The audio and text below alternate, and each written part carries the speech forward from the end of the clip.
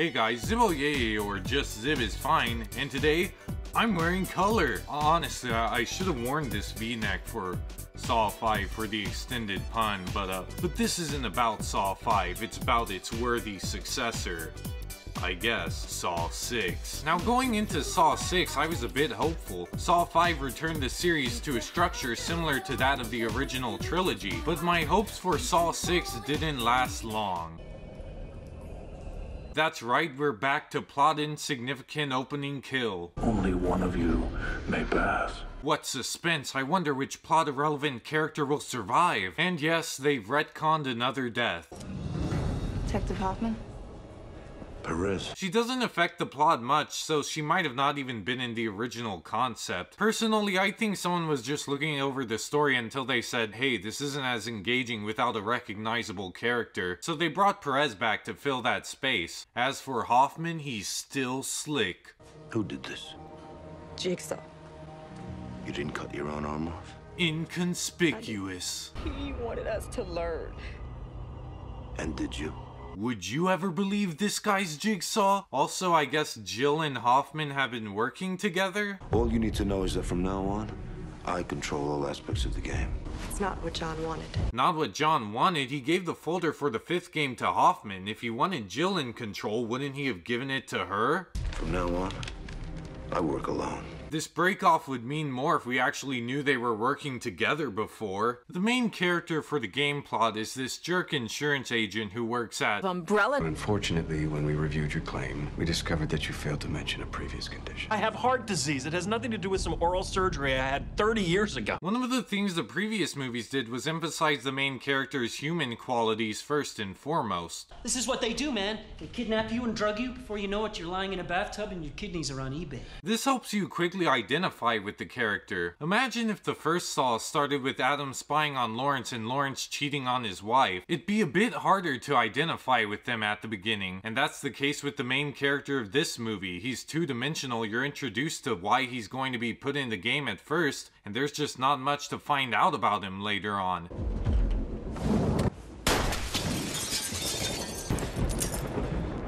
Oh, you really fooled me. Jigsaw's always packing heat when kidnapping his victims. As for the game, the writers return to the comfort of creative bankruptcy.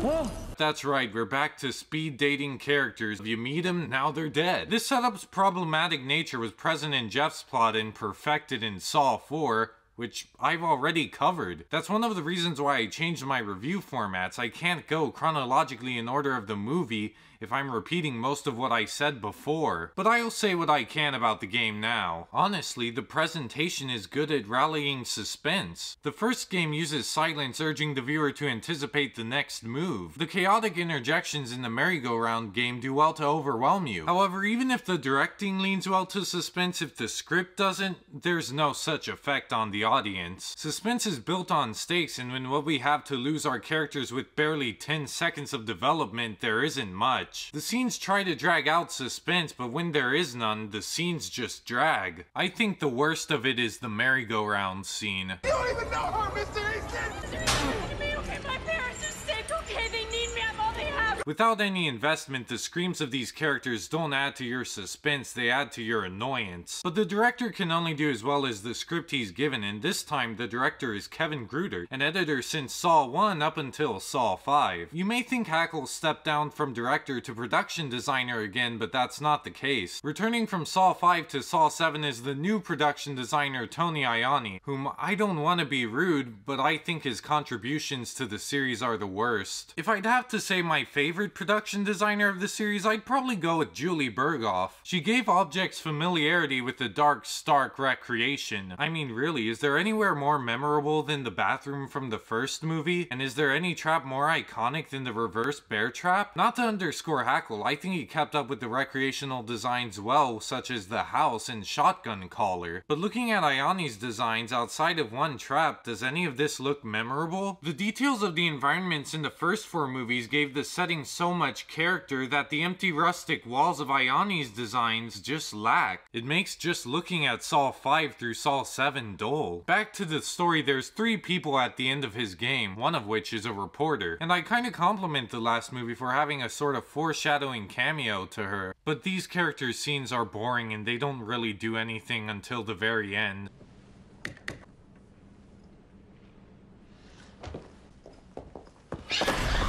Apparently Hoffman learned how to control elevators. But just like the game, there's another key feature to the series, inflating John's past. Until a person is faced with death, it's impossible to tell whether they have what it takes to survive.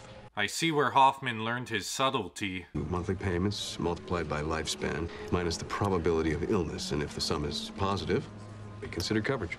Who devised that formula? Realizing this man's nothing but a scam artist, John promptly signs up for his insurance. My requests for coverage have all been turned down.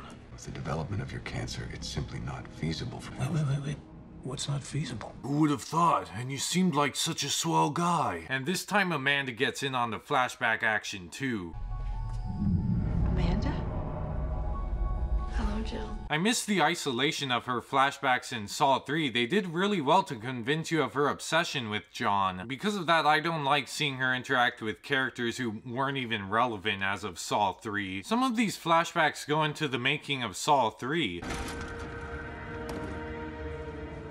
Amanda was a character developed without Hoffman in mind. She was like John's only daughter, someone who he put all his cards into. But now that we know Hoffman was in the picture, it makes her character in retrospect feel less special. If you switch the gear ratio, you have to change the gear grease to match the increased friction.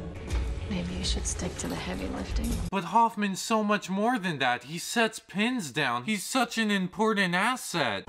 So when's your test, detective? I don't need one.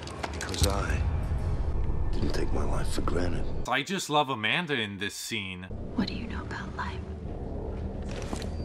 Her intimidating and jealous character is spot on with her portrayal in Saw 3, but the flashback goes downhill. If Jill was still meeting John at this time, it gives John less of a reason to longingly fantasize about her just hours later. Nearing the end of the movie, the FBI close in on Hoffman, and Hoffman's plan, not as good as in the last movie. And that's to say the very least. Have a look.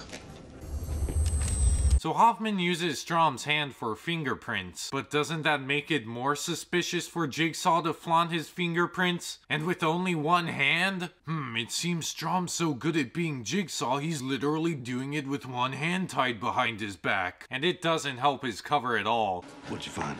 An abnormality in Strom's fingerprint. In fact, it impedes it like the stupid plan it is. When he left his fingerprints on the latest victims, Strom was already dead. Hoffman getting caught should be rewarding, like someone actually outsmarting him. But instead it's CSI sort of TV magic voice modulation that corners him. Right now, you're feeling helpless. And he just kills them. Character being brought back from the dead just to die.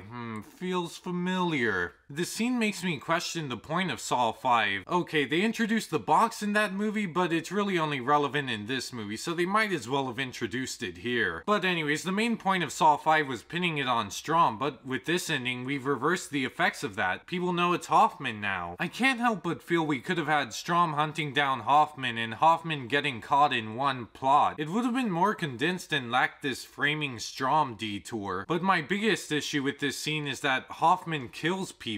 He goes against the Jigsaw mantra. Killing is distasteful! Well, they established some ulterior motives to Hoffman being Jigsaw earlier.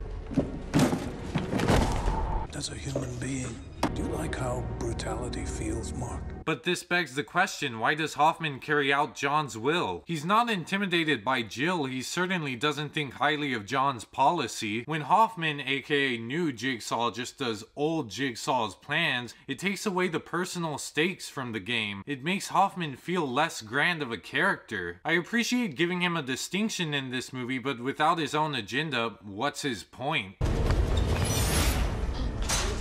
The twist this time around is that who you thought was the insurance guy's family really isn't. You just killed me. Oh, and the reporter is his wife. And then we get... Will you grant this man the opportunity to continue living? The choice is yours. Absolutely the dumbest twist of the series up to this point. It's not my game. So John was like, we're gonna have all these traps, get all these people, he's gonna live and learn how to appreciate life. But nah, it's up to these other people if he lives or not. I can't kill him. I can't. It's the biggest waste of time. If it wasn't his game, why not just start him in that room? I'd be more willing to overlook this if the family faced consequences. What if Acid showered them after the kid chose death? It would adhere to Jigsaw's contempt towards killers. But either way, it matters even less because once again, the game plot doesn't affect the outside plot. It's not like Jill's mad at him for it, and the cops never even come close to finding out about it. There isn't a reason to have any game in the plot outside of just obligation. And as for the outside plot, well... You were with Cecil the night Jill lost Gideon. Kill Lynn Denman, or I will tell John what you did. Honestly, I wish they had just left this out. Amanda had enough reason to kill Lynn. She was jealous at a moment where she was feeling peak emotions. They didn't need to invent this alternate reason. But once again, with no evidence to support this in Saw 3 and just the fact that what Saw 3 presented was more appealing, it's an addendum past that doesn't lend itself to believability. As for the rest of the ending... This is John's will.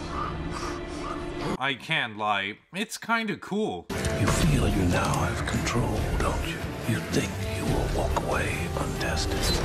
Knowing that Hoffman hasn't been tested develops this line. Hoffman's emerging arrogance in this movie gives you a better understanding of why John would test him, and I like how he's able to cheat his game, something that hadn't been done in the series up to this point. But I mean, is it really a test? There's no key, there's no way he can get out, he's meant to die. Why would John put this in his will? And shouldn't testing Hoffman, one of the only candidates to continue his legacy, be a higher priority than some of these other people? I don't know, seems like you should have done it before you died. But that's the end of the movie. Or is it? Don't trust the one who saves you. Honestly, I don't know why they did this at all. It's not like the girl tips the cops about Hoffman in this or the next movie, so... As you can tell, Saw 6 wasn't my cup of tea. Actually, I'll handle it from here. It's not my review. So Saw 6 was a phenomenal movie. I mean, it wasn't my game. Oh, what a great twist. Hey, why am I reused footage? In my last review, I questioned if Saw 6 would go for a story like the original trilogy, or stick with the gory direction that the series seemed to be headed in. It went with the latter. And for a gore movie, it gives more than Saw 5 did, although the effects and absurdity don't match up to that of the fourth movie. Now, the story is worse than the mediocrity that was Saw 5, but I can see how Saw 6 is better in that it at least appeals all the way to one crowd. But with a lacking plot, characters you can't invest yourself in, and the fact that half the story is pointless, yeah, this movie continues the tropes of the series that I hate. And with that, I read through the script. So for a close, I'm winging it. Next movie up is the final chapter. Will it be better? Probably not, but we're gonna see how it fares anyway. Close off this retrospective, but not really, next time. Zibbo, bye bye.